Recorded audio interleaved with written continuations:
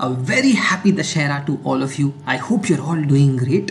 Welcome you all to the last 90 days to CAT series. In the last couple of videos, we've seen set theory, maxima minima and 4 set Venn diagrams. And today we are talking about a very interesting puzzle from CAT DILR, which is also called coin picking puzzle. Let's set the premise first.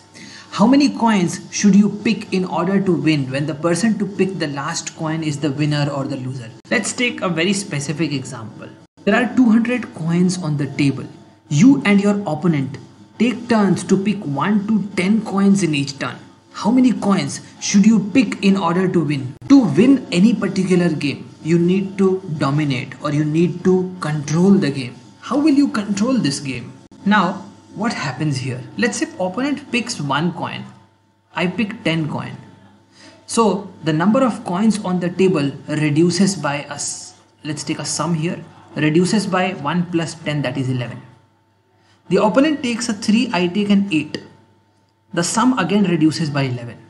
The opponent takes a 5, I take a 6. The sum again reduces by 11. This is the number that I can control in this game to win this game. Can I take any other number? Can I control and reduce this by any other number? Let's take any other number. Let's say the opponent picks 1, I pick a 7.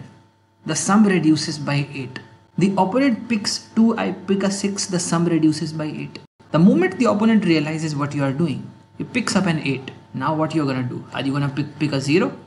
That's not possible, right? You can't control any other number but 11. 11 is really special in such problems. And what is 11? 11 is the sum of minima and maxima. So 11 is the sum of minima and maxima. That is the number that you can control in such a game. Now that is how you will solve this question. Let's see. Now when the person to pick the last coin is the winner, I want to pick up the last coin, right? Now what do I want? I want my opponent to face a number 11 in the end. If my opponent faces 11, what happens? My opponent will pick up any number. Let's say he picks up 1. I pick 10 and I win the game, right? If my opponent is faced with the number 11, he picks up 2. I pick up 9. I win. He picks up any number. I pick up 11 minus that number and I win the game. If I need my opponent to face 11 in the end, and I know that I can control the number reducing on the table by 11, in that case, if my opponent faces any multiple of 11, I will know that I have won the game. Let me give you a very simple example. Let's say my opponent is facing 22. What happens? He picks up any number of coin. Let's say he picks up 2 coin. What do? I pick up 9 coin and I let him face 11. Now he picks up any number. I am going to win this. He picks up 5. I am going to pick up 6 here and I am going to win this game. Is this absolutely clear?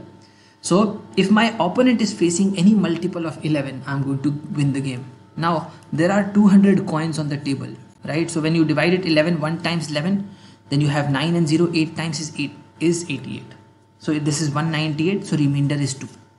So if I pick the 2 coins and I let my opponent face 198 coins, I know that I can control this number reducing by 11 in every turn, and hence I know that my opponent is going to face 11 coins in the end. I have won the game, right? So how many coins should I pick when the person to pick the last coin is the winner? I have to pick 2 coins here. Now let's talk about the second case. It's a very beautiful puzzle. I hope you're all enjoying this as much as I am. What happens when the person to pick the last coin is the loser? Now I don't want to be the loser. I want to win this game, which means that my opponent should be the loser. How will my opponent be the loser? There is only 1 coin on the table and my opponent has to pick it up. There is no choice. Now what happens?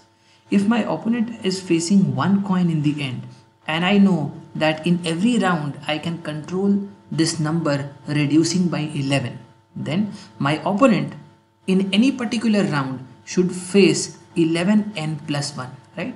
In the next round he will be facing 12 because I can control this number 11.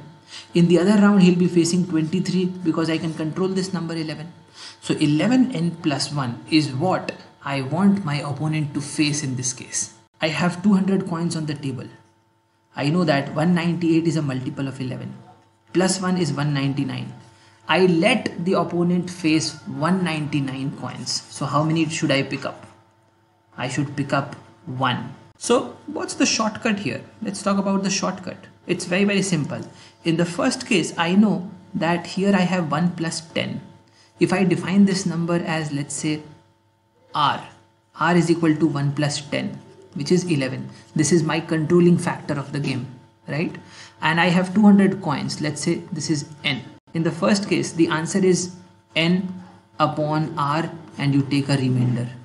What happens in the next case? In the next case, it's N minus 1 upon R and then I take a remainder. The shortcut for the first one, N is 200 divided by 11. What is the remainder? Remainder is 2. In the second case, 200 minus 1, which is 199 divided by 11. What is the remainder? Remainder is 1. So in the first case, I pick up 2 coins. In the second case, I pick up 1 coin. I hope you enjoyed this. Thank you so much for joining in. God bless you all. Take care and bye-bye.